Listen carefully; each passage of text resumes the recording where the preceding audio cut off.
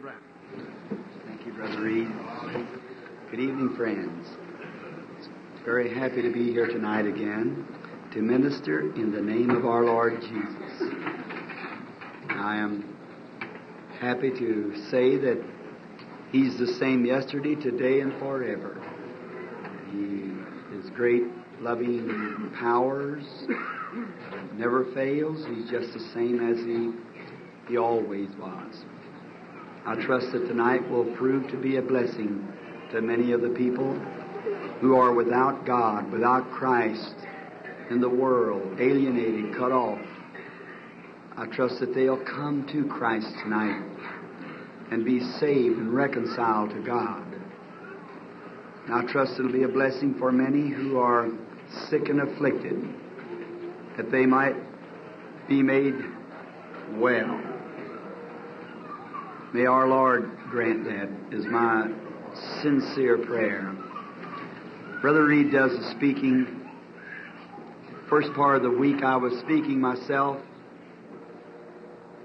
and I was only intending to stay about 3 or 4 nights. It seemed like the Holy Spirit wanted me to stay just a little longer. I was preaching. I got just a little bit hoarse. Well, it usually accompanies along. It's such a... something happens. It's in another world. You live in 2 worlds. There's no need of trying to explain it because you just can't explain it. You just have to believe it. God cannot be explained. He has to be just believed. And when we believe God, then that's by faith. We believe Him and He heals us, saves us. And now tonight, while the people are standing and Mr. Reed, our brother here, I was been sitting in the little room for a little while. I usually maybe try to come along about 7:45, something like that, 7:30 when they pick me up. Come up and hear part of the service. And I would enjoy that singing. And Brother Ryan,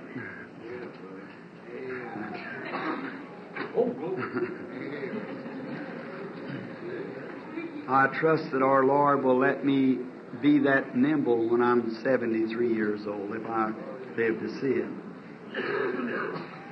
I have known Brother Ryan for some time now, and I know that he is a humble Christian. When I first saw him, I wondered, how would he wear that hair down to his shoulder? That long beard, why was that? You have to know Brother Ryan to know the reason. If you know him, well, then you'll know why. God only made one. That's him. No one else to take his place. Without the hair to his shoulders, now someone says that's woman's hair. That doesn't bypass for you women unless say you got long hair when it's to your shoulder. Read the Greek on that. Look, feminine hair is way down. Hair at the shoulder was short hair. So the man used to pull it around and cut it off. That was short hair, but women let theirs grow all the way down, way down. So that's the reason Jesus, this picture there shows that he didn't have long hair. Not by no means. He had short hair. But today we shore on up closer. The kingdom of God is not meat and drink or the wearing of apparel. It's long-suffering, goodness, meekness, patience, and the Holy Ghost. The kingdom of God. So I want to read just a little scripture, and then I'm going to start the prayer line and pray for the sick. And now, if the Holy Spirit shall come into our presence tonight to bless us with His great august being, I trust that you that are unsaved will be saved, and you that are sick will be healed. If there be any wayward here, may you come back to God tonight. That's what the meaning of these meetings are. First thing is to get the people right with God in their heart. That's the first motive. Secondarily is those wayfaring people might be healed.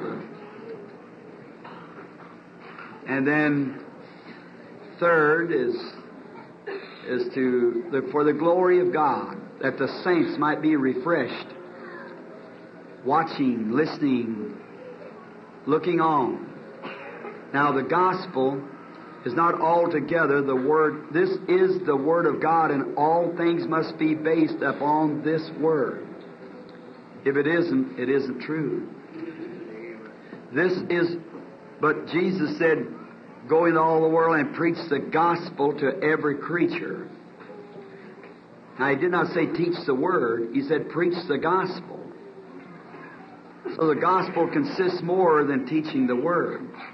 For Paul, confirming that, said the gospel came to us not in word only, but through power.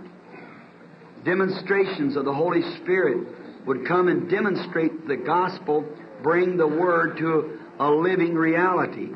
If you just receive the Word by knowing the Word, that doesn't do you any good. The letter killeth, the Spirit giveth life. Then you must be born again, and then the Holy Spirit quickens the Word to you. In other words, like a grain of corn. If it's laying in my hand, it's just a grain of corn. It'll never be nothing else. But vary it. It comes contaminated, molds. And then it brings up another grain of corn just like it. I used to look at flowers. I just love flowers.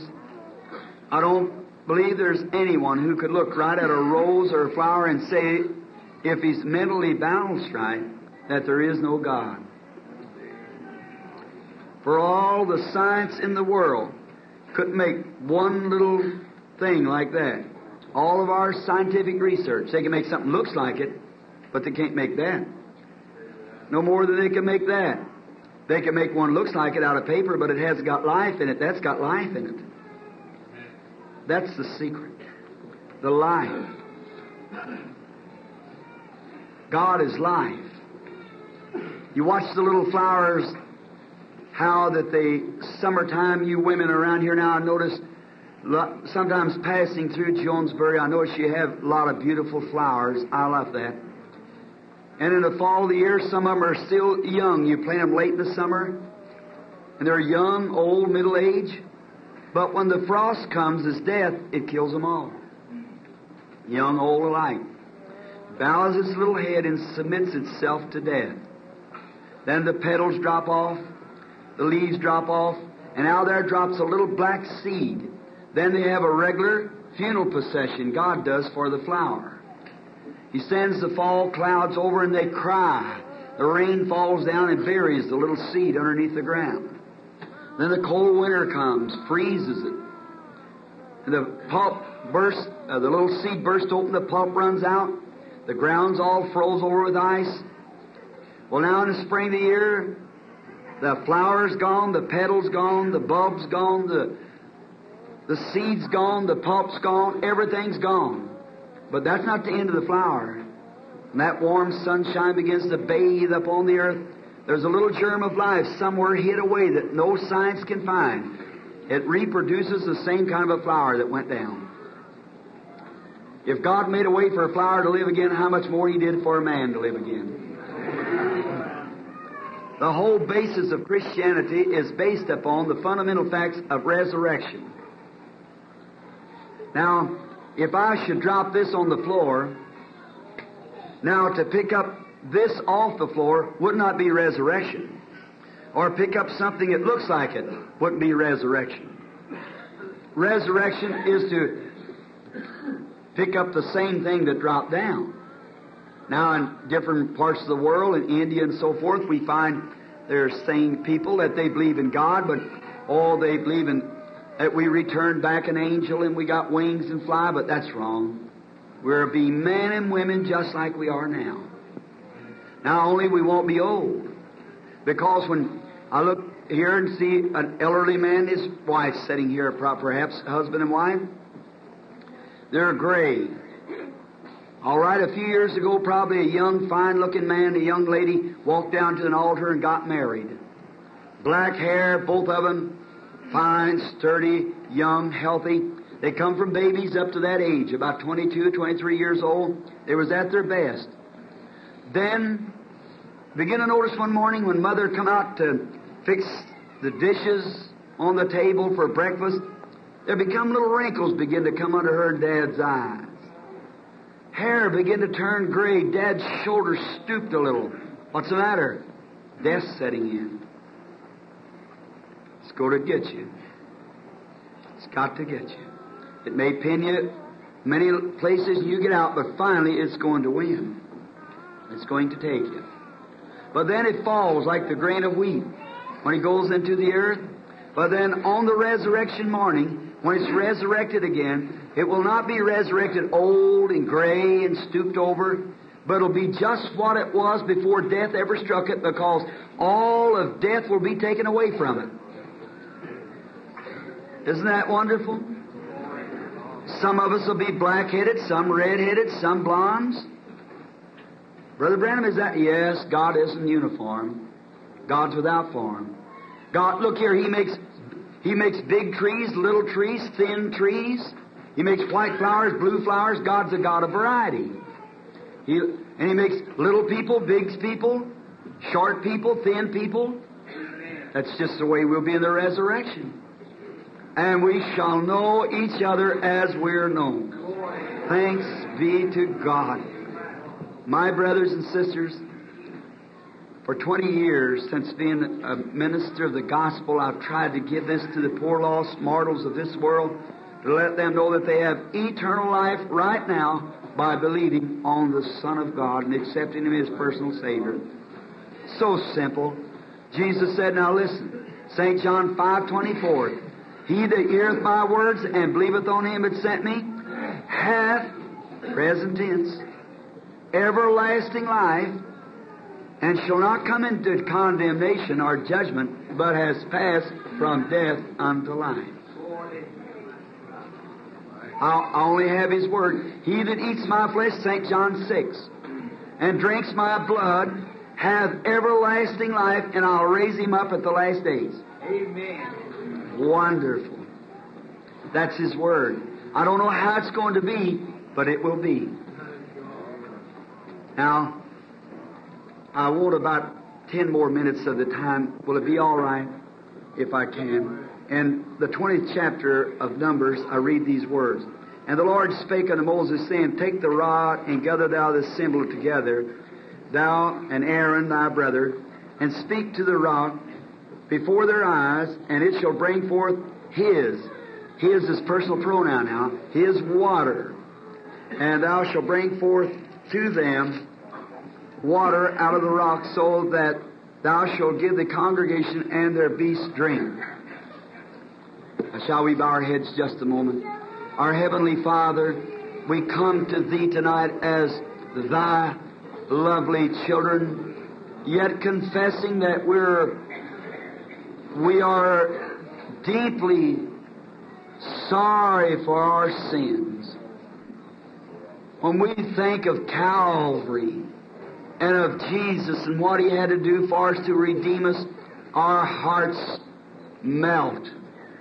Why did that lovely one have to walk Calvary, bleeding back, bloody streak all the way through the city of Jerusalem up the hill, there with nails pierced in His hand and a spear in His side, to die in disgrace and shame to save us? We look to Calvary tonight and confess our wrongs. We're sorry, Lord. Forgive us of our shortcomings. But in the depths of our heart there lays happiness, because that we know that we are absolutely secure in Christ Jesus. You promised Abraham you'd save him and his seed. And we, being dead in Christ, take on Abraham's seed and are heirs according to the promise, by the Holy Spirit. New life. Life coming into us, making us believe the supernatural, like Abraham did, taking God at His full value, His promise. We thank Thee. Now bless this people tonight. Laying here before me is a group of handkerchiefs. Bless the dear people who sent these. They read in the Bible where they're taken from the body of Paul. They believe that you're still the same Holy Spirit in the same church. Now I know I'm not St. Paul the Apostle, but Jesus is still the same Lord. Bless these handkerchiefs for their intended purpose. The people that wear them, may they get well, Father. Bless us together. Heal the sick, save the lost tonight, for we ask it in Christ's name. Amen.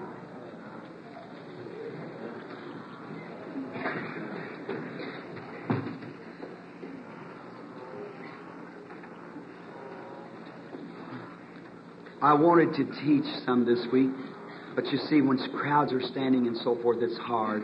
One of these days, I would like to come back to Jonesboro, go rent some big tent and seat about 10,000 people and set it out here and stay about 2 months so we could have a real revival. And then, if you notice how that God promised the children of Israel He would take them out of Egypt. After 400 years they'd been down there, Joseph had been taken down. One of the patriarchs died down there, but made mention of a parting of Israel. All those patriarchs looked forward to the Word of God being fulfilled. How simple when you can just believe God's Word and take Him at what He says. Isn't it simple? Just love. If you love Him, love in your heart for God will create faith. If you love your mother real well, love your father, love your husband or your wife, it'll create a faith. The love for my wife, when I leave her, I don't have to have... Man's always tried to do something to save himself. There's nothing you can do about it. God saves you unconditionally. He just called you, predestinated you to be saved. And somebody's predestinated to be lost. The Bible said so. Man of old, foreordained to this condemnation. When Esau and Jacob, both born from the same parent, before either child was born, said Romans 9, not knowing good from evil, God said that the election might be sure. God said, Esau have I hated and Jacob have I loved, before either one of them done anything about it. No man can come to me except the Father draws him. You said, oh, I sought God, I went seeking for Him. No, God sought for you, not you for God. Human nature proves that. When Adam sinned, he didn't start hunting God, he started hiding from God. And Jesus said, no man can come to me except the Father draws him. Then God drawed you first. How many in here, sinner or saint, has said this, I know that God has spoke to me trying to get me to come to His Son Christ Jesus? Let's see your hand. Just raise your hand, sinner or saint, don't matter who you are. You mean there's only about 1/3 of this people that ever heard God speaking to you to become a Christian? I ought to change my text and preach the gospel and call for altar call. Sure. If it isn't, no man can come to me except God the Father draws him, said Jesus. See? Now, then he that comes, I will no wise cast down. He that comes, I'll give him everlasting life. Now, that's not just from one revival to another, that's everlasting life. Forever. Imperishable. We are sold with the incorruptible seed of God, which cannot perish. See? It's incorruptible, it can't perish. And how that God made His promise, and how He brought His people. And Joseph down there, when he died, he made mention of his bones, that they shouldn't bury him there. There's a little seed here. I'd like to drop it just for a moment, if you'll bear with me. Now, this is between the lines. You know, the Bible is written, and scholars, as I heard a man on the radio this afternoon denying divine healing, said, bring me a little baby over here, let me put a scratch on its arm, let these divine healers come and make it well, then I'll believe divine healing. Oh my, that man needs to be in a South Packet ward. That's right. Well, I've got a child 6 years old would know better than that. But yet, there you are.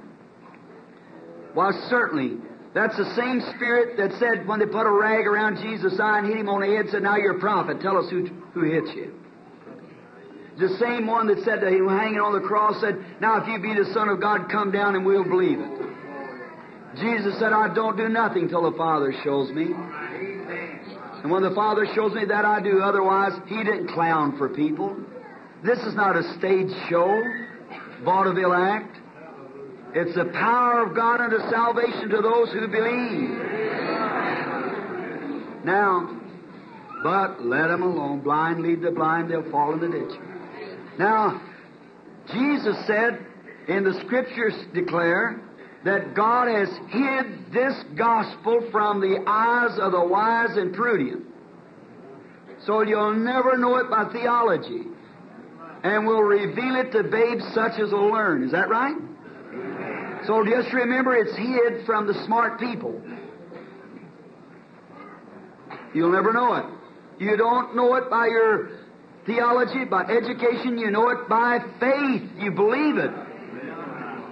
And faith is something you can't see or know. Look at this simple little thing now, one thing here. Back there in my little old cave at Greensmill, how many times the Holy Spirit coming down revealing things, sat there and cry. Something God making mention, hard to see. You can't see it with the natural eye. You can't look on it in the Word.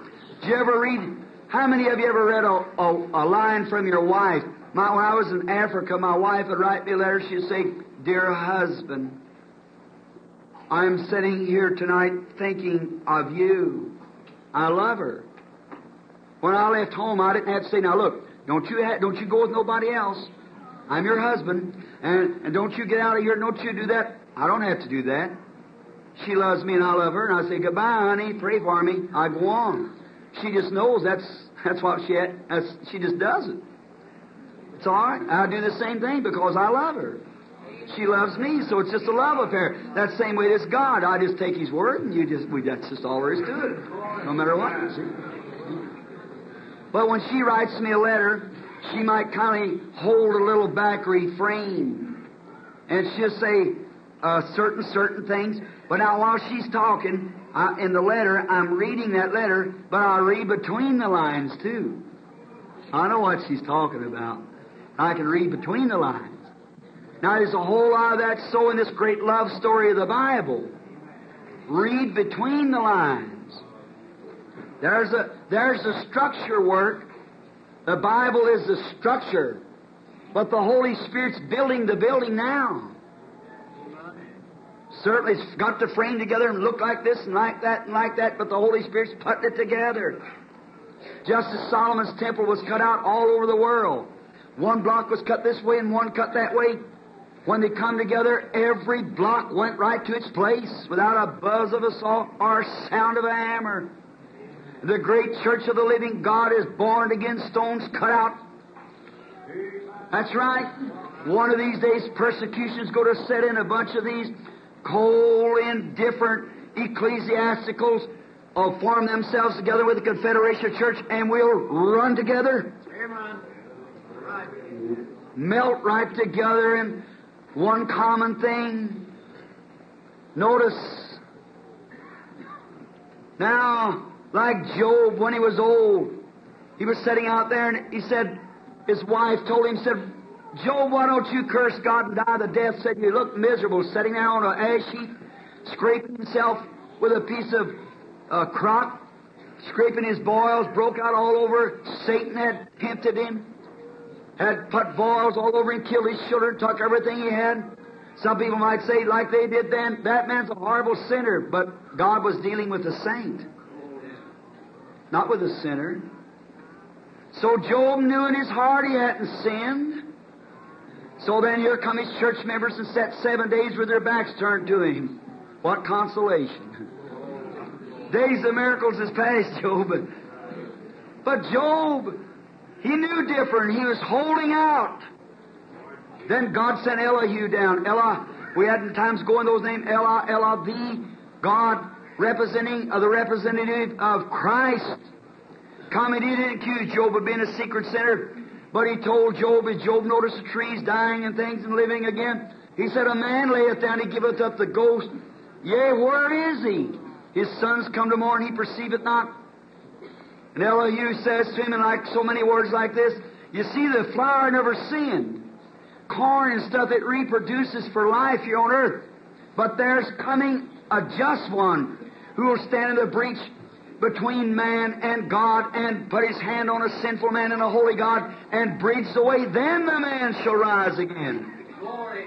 Then when Job noticed that, he raised up. Oh, I love this. Raised up, shook himself. The lightnings began to flash, the thunders roar. A prophet got in the right line with God. Something takes place. Amen. Stood up and said, I know my Redeemer liveth. And the last days he'll stand upon the earth, though the skin worms destroys his body, yet in my flesh shall I see God. Amen. Whom I shall see for myself, mine eyes shall behold and not another. Notice, prophesying. Then let me drop a little between the line here for you just a moment. Then we'll close. I won't have time to get to the text. Notice, all right, when Job died, he specified his burial place and was buried in Palestine. The oldest book in the Bible is Job. Along came Abraham. After the antediluvian destruction and so forth, they come down out of Babylon, out of Tower of Babel, down into Shinar. There Abraham was given the promise. And then when Sarah died, Abraham's wife and sweetheart, he bought a parcel of ground. They wouldn't let him give it to him because he wanted to be sure. All right, thinkers of the Scripture, get your mind working right now. Watch this. He bought a piece of ground in the same place where Job was buried, to bury his dead out of his sight. And Sarah was buried there. Abraham, when he died, he slept in the same tomb with Sarah. Abraham begot Isaac. When Isaac died, Isaac slept with Abraham. Isaac begot Jacob, and Jacob died down in Egypt. But when he died, he said, don't bury me down here. Take me back into Palestine and bury me. And he made Joseph put his hand on his hip, where he'd limped all of his life, or the biggest part of his life. Look at him there at the river. A big, strong, healthy man on this side, running from God on the other side, a limping prince. Oh, my. How they said, Joseph, my son, put your hand on my hip, limping prince, and swear by God that you'll not bury me down here. Wonder why. Took him up in Palestine and buried him. Joseph, and he died, said, don't you bury me down here. Wonder why. Said, take my bones and bury him up in the Promised Land. Up in Palestine. Why? It's not written in the Word. It's between the lines. They were prophets. They know that what was going to take place. Along came Jesus, the one that Job saw, his Redeemer. And they want to be buried the same way Job was. Same place he was. Same way he was. So then when Jesus came on Easter morning, when he rose from the tomb, they said many of the saints that slept in the dust of the earth rose and come out of the grave and entered into the city and appeared to many. Abraham, Isaac, Jacob, Job. What was it? Look, brother, they know there was no resurrection down in Egypt. The resurrection was in the Promised Land. So that's what I say today. You can call me holy roller if you want to. Call me fanatic if you want to. But bury me in Jesus. For those who are in Jesus, God will bring with Him at the resurrection. Let them say what they want to. I mean, they call fanatics anything. But those that are in Christ will God bring with Him. So it makes a difference. Sure it does. Put me amongst the fanatics then. For those that are in Christ, well, are they fanatics? All that live godly in Christ Jesus shall suffer persecution. Amen. Oh, then there they are. God working with the children of Israel. When He got over there in the wilderness, bring them out, they began to murmur. How quickly they forgot all the signs that Moses had done. How they forgot that God told him, now Moses, I'm sending you down there. I'm giving you 2 signs to perform, and when you do it, they're going to believe you. Moses said, I can't speak very good, Lord. He said, well, I'll give you signs, and when you do these signs, they'll believe you. And He did the signs one time, and all Israel followed. And what was with Moses? A pillar of fire. I'll send my angel before you to keep you in the way. Not only that, but I'm going to let Him be there so that people can see Him. Same Holy Spirit today. Same angel of God today. Signs and wonders just exactly the same. A separated people called out on the road to a promised land, John 14. In my Father's house many mansions, I'll come and receive you. We're on a road. Notice. And how quick they forgot the miracles, just like the people do today. When the trials come on. Then notice again, the waters begin to dry up in the deserts and they couldn't find nothing to drink. And how quick the carnal mind would pick this up. God told Moses, go speak to the rock. Speak to the rock? Well, that's the driest place of all the dry places. See? How foolish the carnal mind would think. Speak to the rock? Well, that's the driest thing. That rock laying there's drier than all the rest of the desert. And if we've been everywhere and can't find water, what do you mean it would get water out of that rock?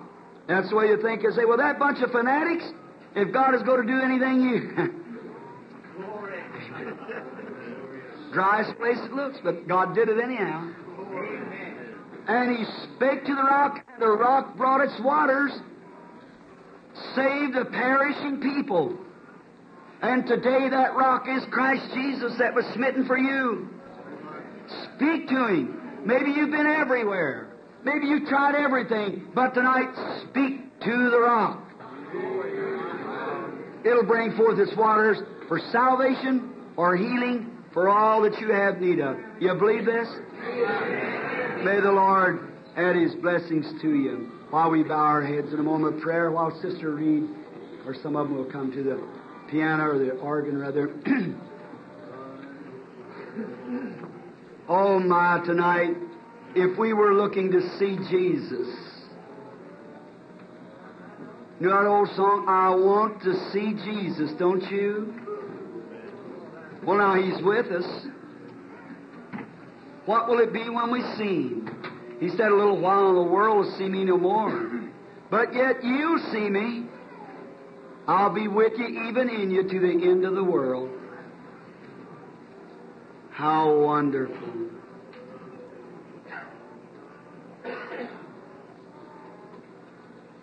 Now have faith. Believe with all your heart. Now if He's here tonight, His Spirit will be working with His people. I'll be with you. The Bible said when the Holy Ghost has come, He will bring these things to your memory that I've taught and will show you things to come. That's the work of the Holy Spirit. Now He's here.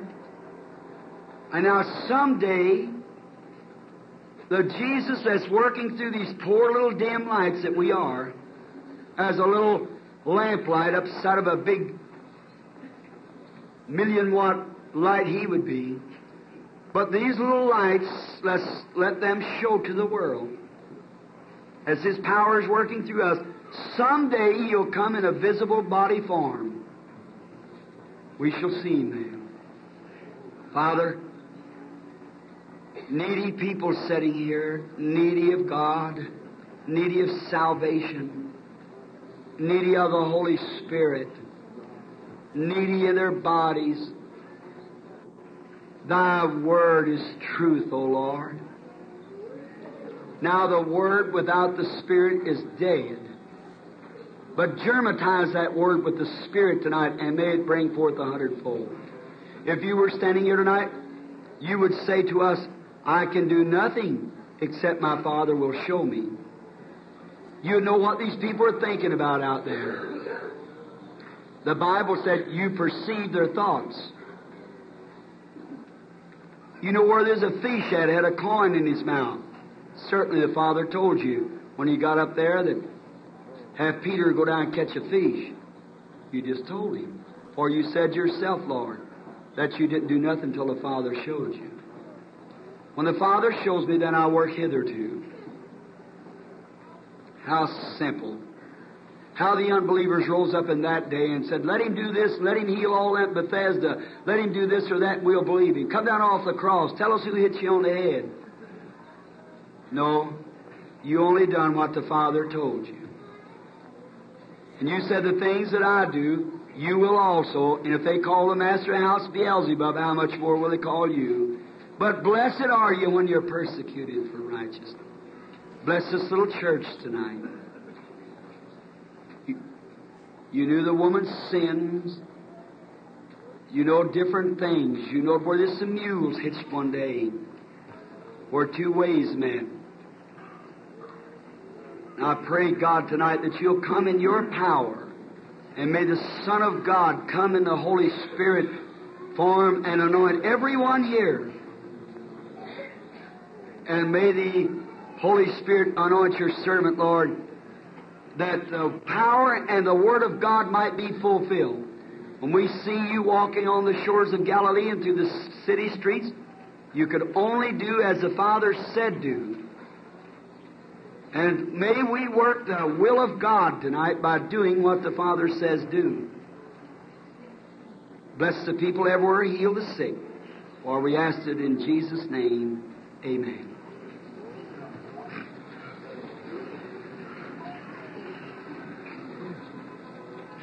You want to?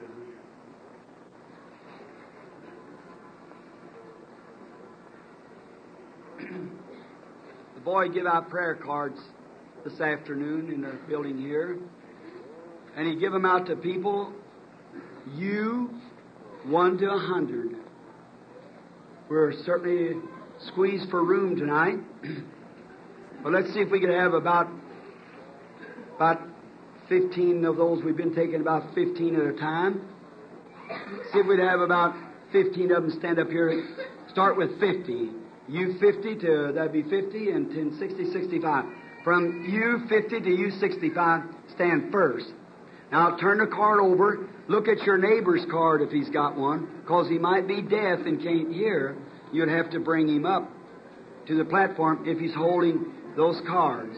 And if he's laying on a cot stretcher somewhere, well, you just look at it, and then when his card number's called, you just come wave your hand like that, one of the ushers, and then when his number's called, I will ask the Father here to speak to the person out there. And now, line up here to my right, if you will. You, 1, I imagine you're scattered all through the building because they're just... you 50. Who's got you 50? You 50? All right, you 51. 52, 53, 54, 55, on up to about 60 or 65. Let them stand first, if you will. Right up here to the right, if you will, for the prayer line. Now, how many here is sick and needy and wants to be prayed for and does not have a prayer card, wants to be prayed for? Raise your hands like this. All over the building. It's a solid mass everywhere. Well, now look and listen to me now. Your faith I challenge in the name of the Lord Jesus. You look this way and believe the story that I've told is the truth. And see if the Heavenly Father doesn't speak right out to the audience and get you. Every person in here can be healed tonight. There's no need of, if you could only understand, Brother Reed and them speaks about how to receive healing, I suppose, and things before I get here, and the great fundamentals of divine healing. Now, this is our group is broke up. Brother Bosworth's in Durban, South Africa, getting ready for the meeting, setting the national committee together. We was there a few months ago and had 30,000 converts in one altar call. Durban, South Africa. Then we're going to India. Baron Blonbondeberg, a baron of Germany, which is one of our managers, leaves the 15th to go to make a dinner with Nehru in India. I have a little dinner with Nehru, then we come back to have a dinner with the king of Transjordan. And we go into the Mohammedans, then to the Palestine. to the Jew. Oh, I just have a vision here. It's wrote out. God's going to give thousands of souls to His Son during that time. Will you pray for me? And remember, at the great day of the judgment, your prayers will be counted just as much in that revival as my efforts would be to go bring it. We're co-workers together in Christ Jesus. Is that right? Your prayers.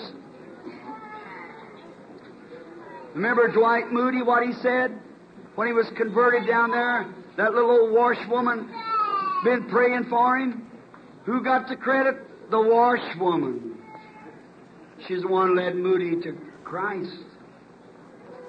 John Smith, Calvin Knox, many of the great reformers all come by prayer. Now, while they're getting the lines lined up,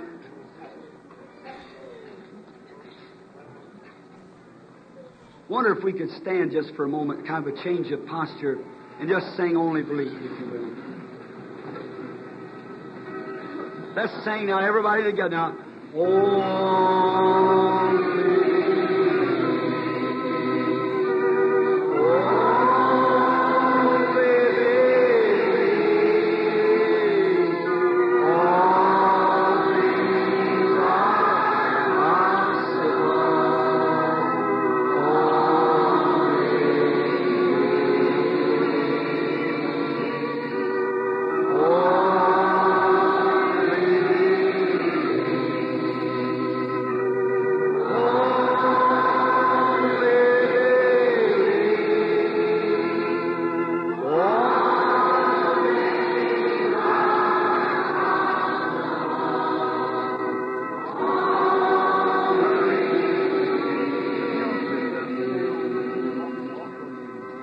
sing it like this with our hands up.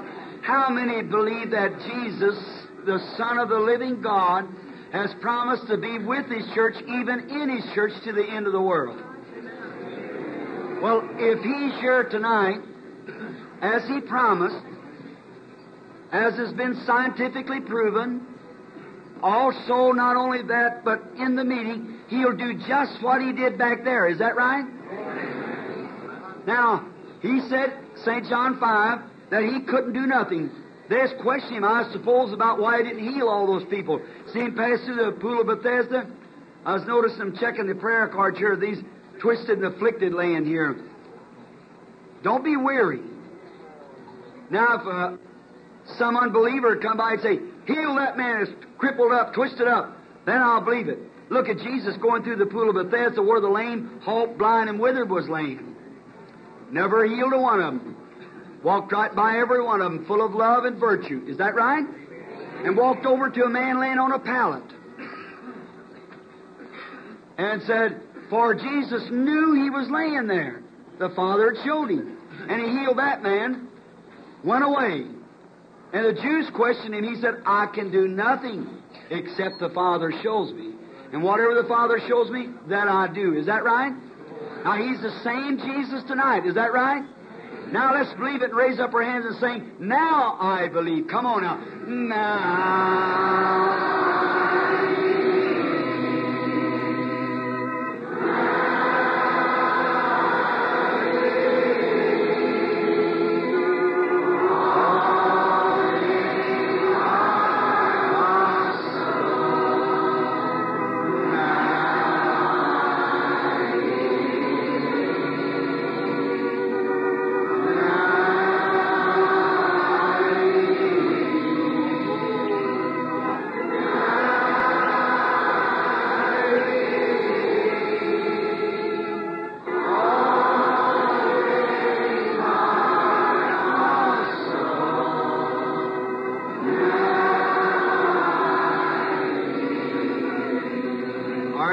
Father, send your Spirit tonight and bless us together as we wait on Thee for the farther part of the service.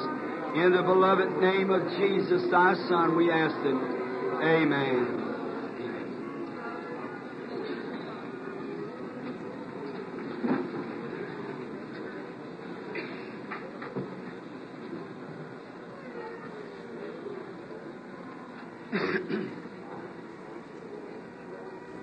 Of course, anyone's aware now. I want you to understand this. That your brother here doesn't claim to be a healer. I am no healer. No other man's a healer. God is the healer. Jesus didn't claim to be a healer. He said, it's not me that doeth the works. It's my Father dwelleth in me. He doeth the works. See? So if He didn't claim to be a divine healer, why should I or any other man? We're not. We can't. If you're honest, you're not. There's nothing in me or any other man could heal you. Has to come from God. The only thing we have gifts that we can point to God for what He's already done for you. He's saved every sinner in here now. He saved you 1900 years ago. If you'll accept it tonight, you'll have pardon and grace. He healed you 1900 years ago when He was striped on His back. If you'll accept it, you have healing. The only thing we can do is preach or have a vindication of His presence by divine gifts. May the Lord grant the blessing.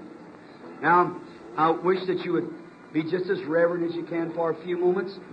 I don't blame you for rejoicing, but in this kind, it's a very solemn affair. So just be as reverent as you can. Be in prayer. You can watch me, but be in prayer. Lest I tell you, put your head down. Then when you do, if something takes place, sometimes like epilepsy, it's very hard to deal with. And the thing will just carry on. Sometimes throws a patient into spells, and I've just seen everything take place. Now, when I ask you to do that, then you keep your head bowed. And just keep in prayer. Surely Christians know how to hold on to God in that hour. All right. Now, let's see. Are your lines ready?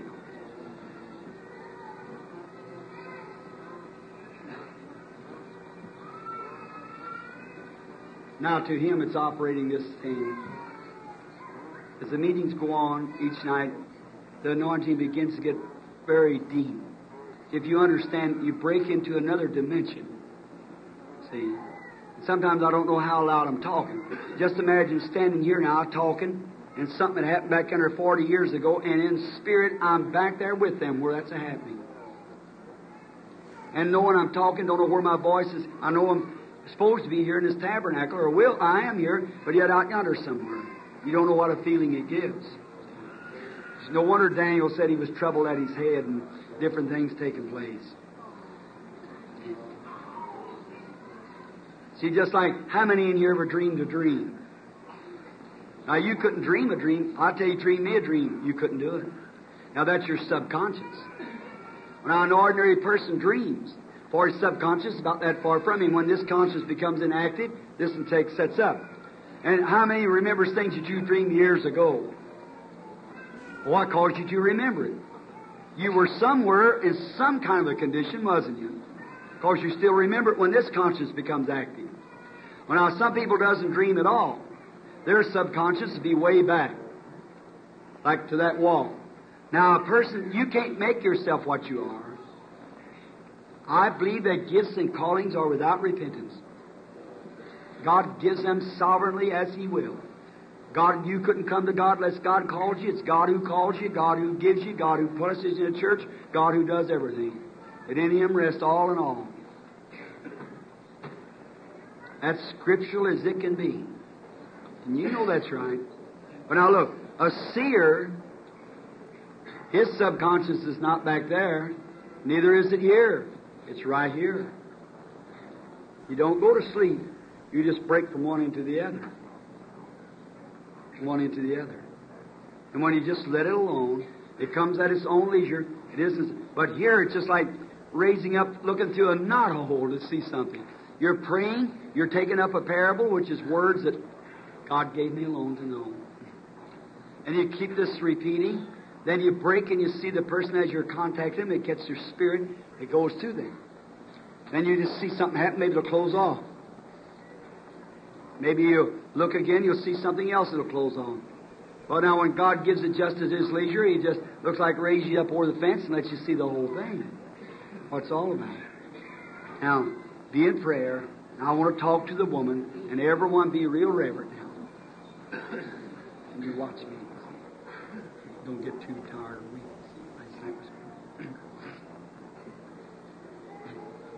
Now, up here, you people up here, this is the first time in years that I've ever tried to work with people sitting behind me. See, you are spirits too. Did you know that? You are, every person in here is a spirit and a natural.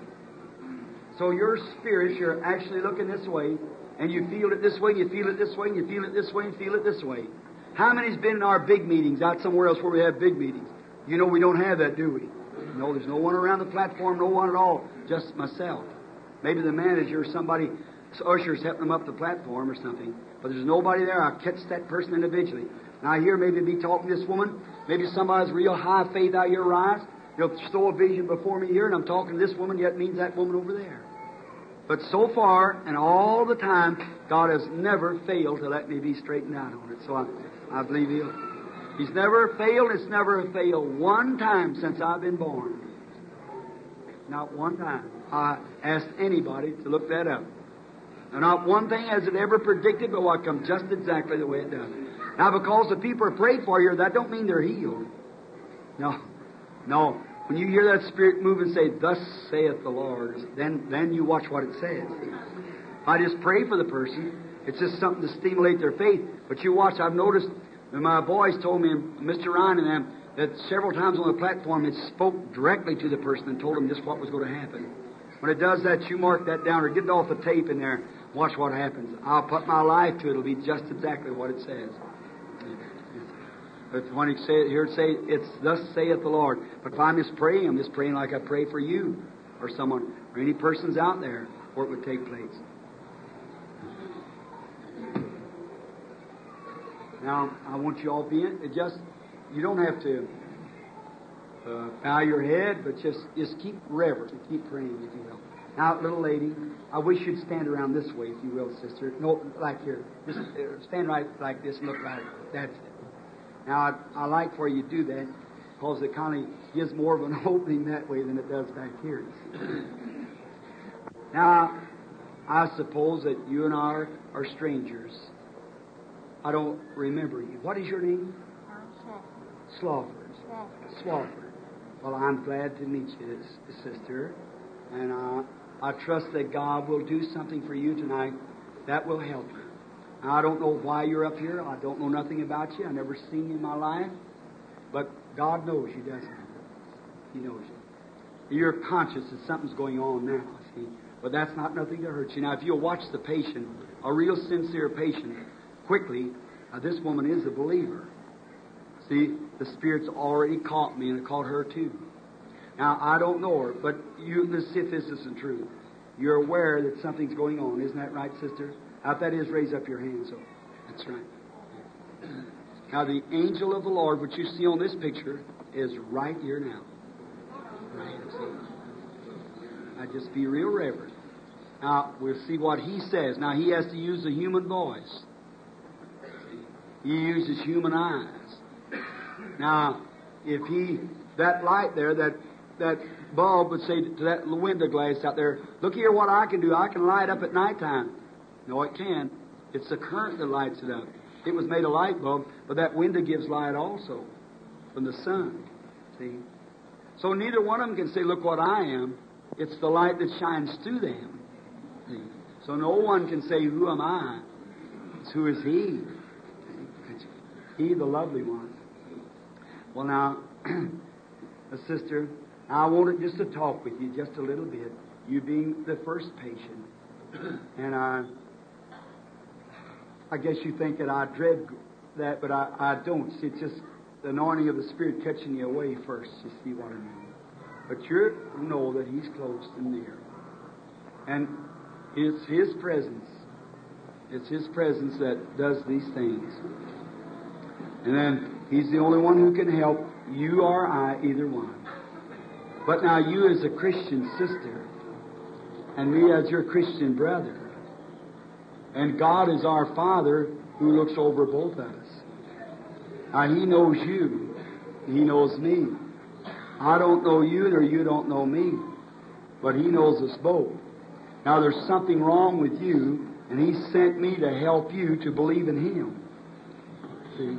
Now now if He will do that, will you accept Him? All right. I just wonder. I'm doing this for a cause, lady. Yes, ma'am. Now, you have been sick for some time, I know that. Because I see a long, dark streak moving from you now. Yes, you have heart trouble. You have a leaking of the heart. Isn't that right? The doctors hasn't even give you a hope. They say you can't live but a little while. Is that right? They told you that. Is that true now? They said they didn't know just how long I could live, but I couldn't live if I done anything. Yes. Lay up and rest all the I see it. Kind of a heavy-looking fellow was talking there, speaking. It left me. That was the vision. There's something else that you got on your mind. You're thinking about somebody. Something that. Oh yes, you got some friends here tonight too that you want to see get healed. Isn't that right? You have a lady friend that you're no. It's her husband that you're concerned about, and the man's had a stroke or something. Isn't that right? And isn't he a minister, a preacher? He's had a stroke, and you've been worried about and thinking of him.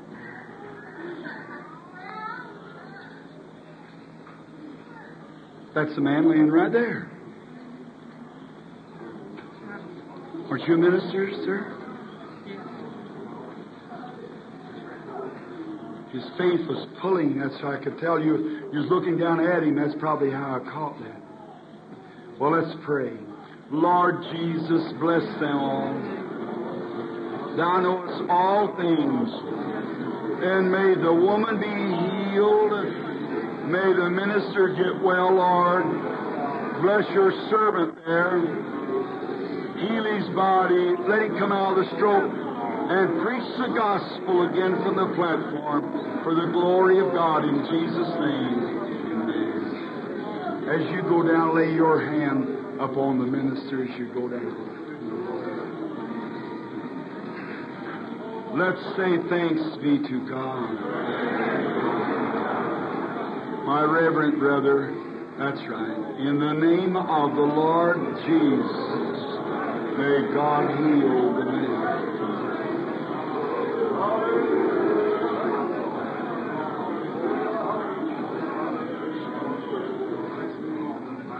He doesn't have a prayer card, does he?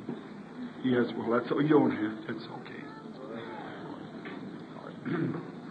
Now, everyone, reverend, please now, and be in prayer. You believe the Holy Spirit is here?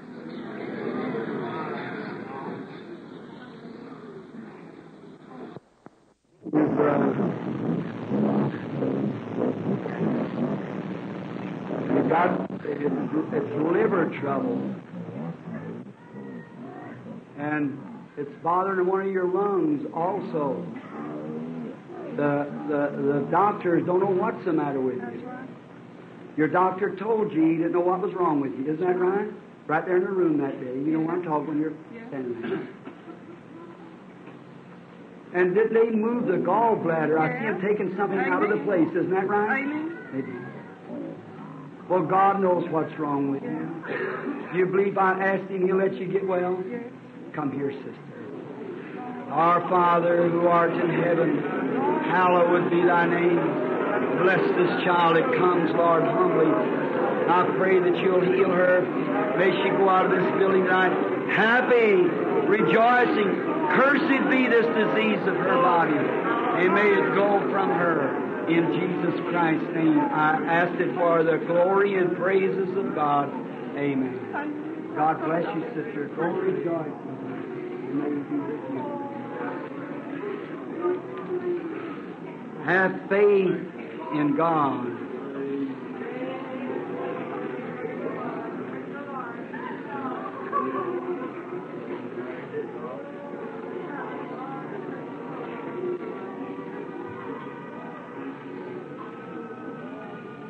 Just a moment.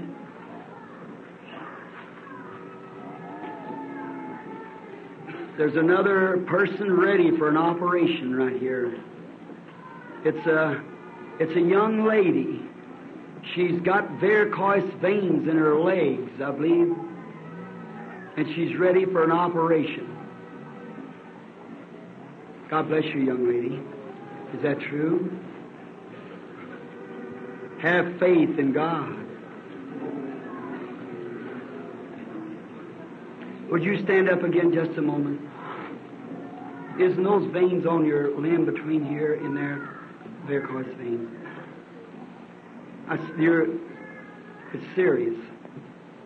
You accept your healing now of Jesus Christ. Why would He show me you sitting way back in that audience there? It wasn't.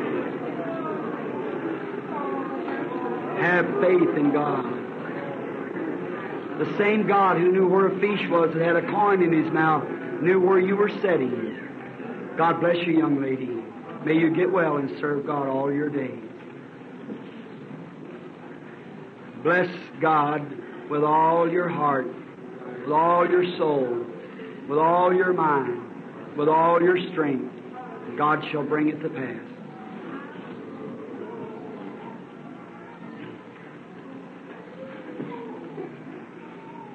How do you do, sir? Do you believe me to be God's prophet?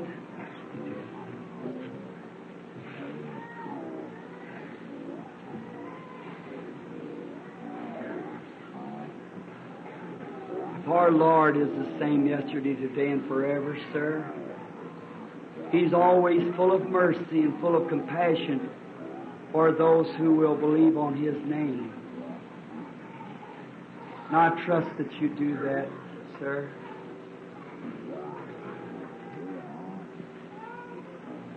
What is your name, sir? Chapel. Mr. Chapel.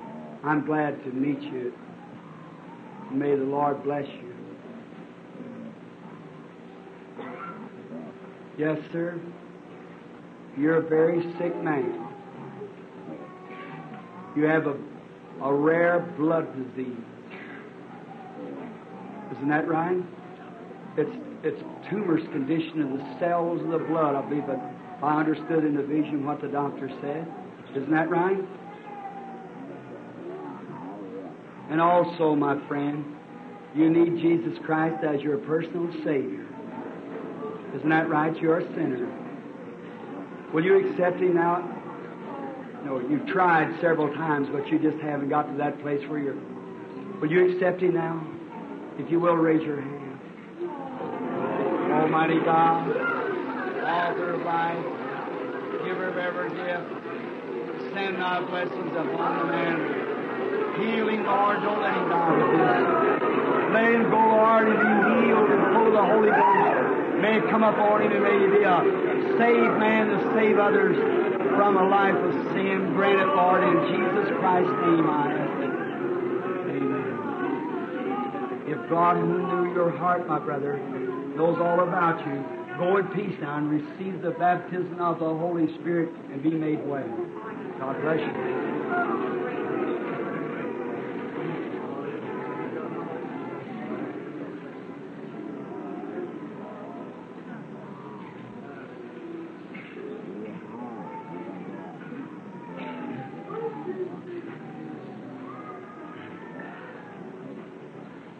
You keep praying, don't you, lady? You have catarrh of the head, don't you, lady? Isn't that right? All right, stand up and accept your healing now in the name of the Lord Jesus Christ. God bless you. Some kind of a running that comes from your head. The doctor told you it's catarrh. Have faith now, it'll go away from you.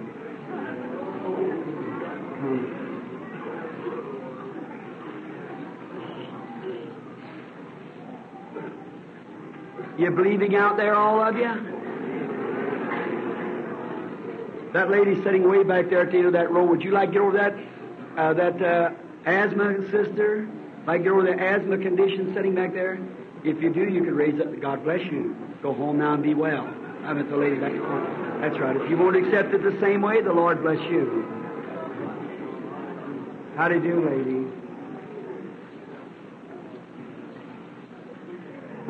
You believe? Now, as those people out in the audience there, but we're standing side by side.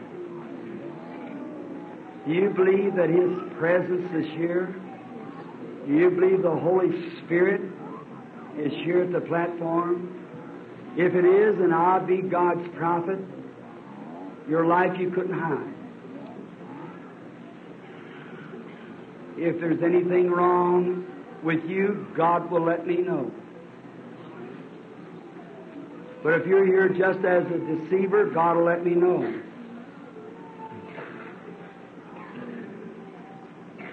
But you're not. You're a Christian. And you got tumors.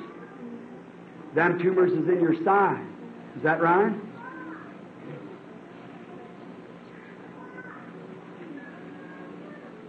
You seem to have a sad heart about something. Yes. There's someone else you're interested in. Isn't that a little boy, little child about 7 or 8 years old? And he has rheumatic fever. Is that right? Come here. God bless this woman and her little boy. And may they both be made well as I bless them. May they go in the name of the Lord Jesus and be made well for the glory of God. God bless you. Now I will go. God praise you.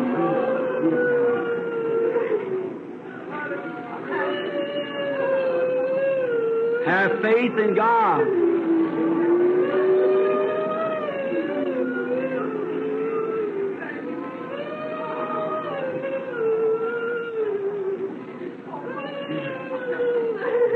You want to get over that asthma sitting back there, lady, with that little checkered dress on here in front? Looking at me like that? If you want to get over it, you may if you want to accept your healing. The lady next to you there. You have an asthmatic condition, don't you? Just raise up and say, I accept my healing in the name of the Lord Jesus. God bless you now. Go home and get well.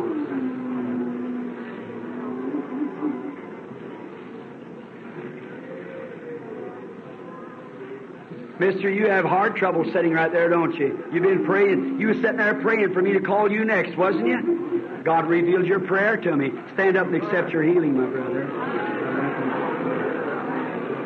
I challenge anybody to pray and believe it. Have faith in God. A fellow sitting right out the end of the row there, sitting there, suffering with arthritis, sitting right out there. There, the fellow sitting next to him has high blood pressure. Is that right? Rise and be healed in the name of the Lord Jesus. Accept your healing. God bless you, lady.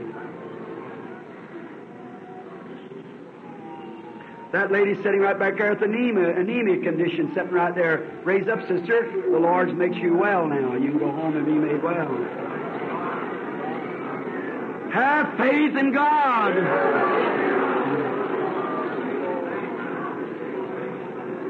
Way back in the audience, pray. All spirits now is subject to me through Jesus Christ. The Holy Spirit takes over every spirit in here. Nothing can be hid. Bring the lady.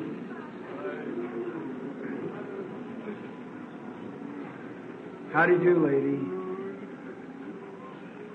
Are you well aware that you're standing in His presence? You've got some kind of a female disorder. It's a cancer. And that cancer's on the womb. Isn't that right? Now, see, looks like a table. You're walking away from a table refusing food. You got a stomach trouble. Is that right? You believe if I'll ask, you believe I'm a believer? Well, He said, if they lay hands on the sick, they shall recover. You believe that? Come here then. Oh God, laying hands on the woman in the name of Jesus, may she go be healed. God bless you, lady. Don't doubt. Believe with all your soul that was within you. How do you do? You want to get over heart trouble? Well, accept your healing then and go on out rejoicing and say, thank you, Lord Jesus. Glory, hallelujah. All right?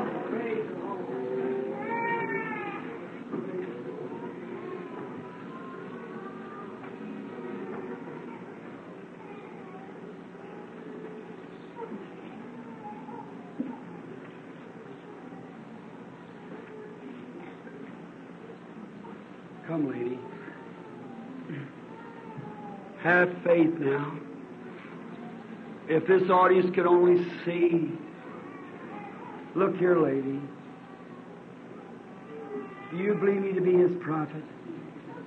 Do you believe if God would tell me what was wrong with you, you'd have faith enough in Him then to know that He's standing here and I've told the truth? And He has already healed you. You believe that, don't you? You've been suffering with a stomach trouble, haven't you? Now go eat what you want to if you believe. God bless you. Have faith.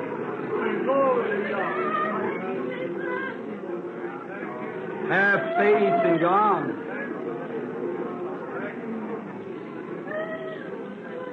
How do you do? You believe? You're going to get a little heart trouble. Be made well? All right, then go and believe God. I'll lay hands upon you in the name of my Lord, Jesus Christ, that you get healed. God bless you. Have faith. Don't doubt nothing. All things are possible to them that believe.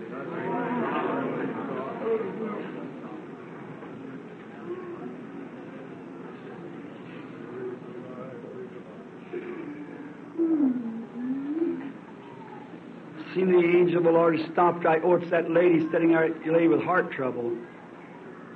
You'll be made well, lady? All right. God bless you. I thought it was a little girl, but it was hanging to the lady.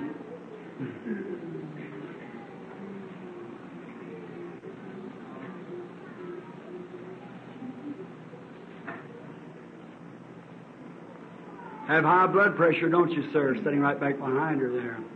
Your wife has a trouble with her breathing. Looks like her breathing doesn't come and go right. Isn't that true? All right, you want to accept your healing? Then stand up and be made well, the both of you. What you need is faith.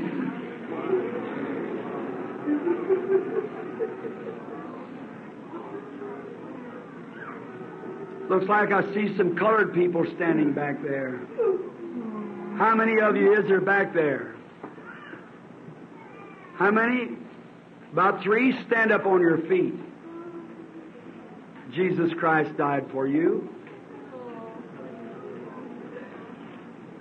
Look this way. Do you believe me to be His prophet? I can't heal you. But Jesus Christ has healed you when He died at Calvary. Do you believe if God will reveal to me what you are, who you are, and where you are, something about you, that you'll accept your healing? The man to the left doesn't have nothing hardly wrong with him. He's a pretty healthy man. The one in the middle has heart trouble. Or no, he's blind. That man's blind. And this woman next to her has heart trouble. Is that right? If that's right, raise up your hands. Then the rest of that, then go home and be made well in the name of the Lord Jesus. Have faith. Come later.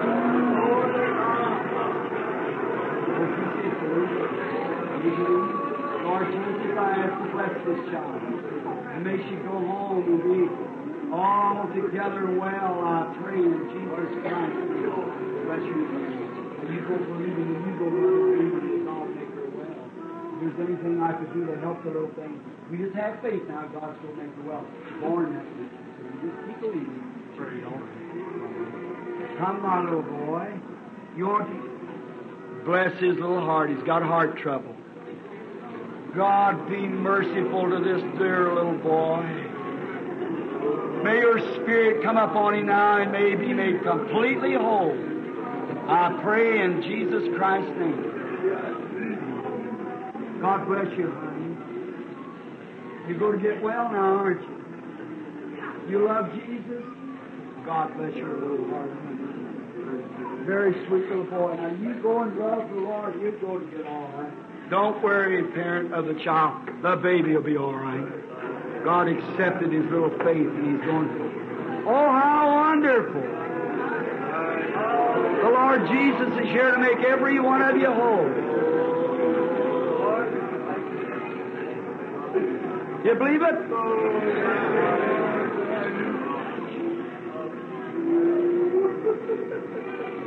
Dad, of course, to see you're on a cane.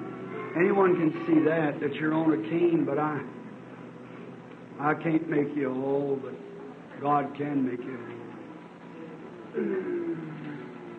You believe, brother? You accept your healing? Well, just go say, thank you, Lord. You healed me. Go, thank you. God bless you. Come. Poor old mother. Do you believe, mother? If I wouldn't even tell you what was wrong with you, you'd still believe anyhow, wouldn't you? Wouldn't? Well, go eat what you want to now if you want to. Your stomach trouble has left you. God bless you.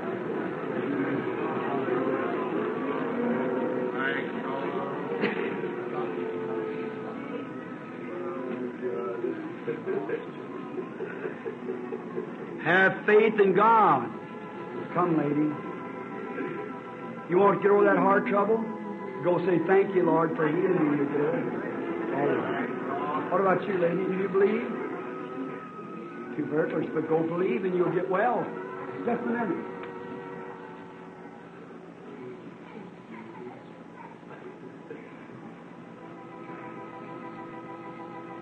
Something screamed from the audience. Just a minute, lady. You've had this quite a while, haven't you? I want to look at you just a minute. A life of sorrow. They've done all they can do, but it's retired. Yet you want to be well, don't you? The Lord Jesus bless you now. Go and be made well. May the Lord be with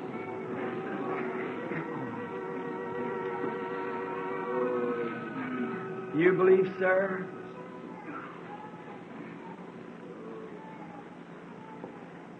Your troubles up in here, like a scientist or something. Isn't that right? Say, aren't you a minister of the gospel? I've seen a pulpit come before us. Go, brother, and be made well in the name of the Lord Jesus. Sir, laying you on a cot, you suffer TB too, don't you? Isn't that right? When that woman is healed a while ago, God touched your body. Won't you stand up from there and go on home and get well? You believe? Well, then stand up. Go out of the building. If you have faith and believe, you can go stand up and go home and be made well. If you don't, that's your chance. You'll never go. Do you believe in this building? All of you just now. The Lord Jesus Christ is here to make well, make whole, to heal every person in divine presence. If you do, I want you to do something for me. I want you to look this way now. Put your hands over on one another just a moment. All the sick and the needy, lay your hands on each other.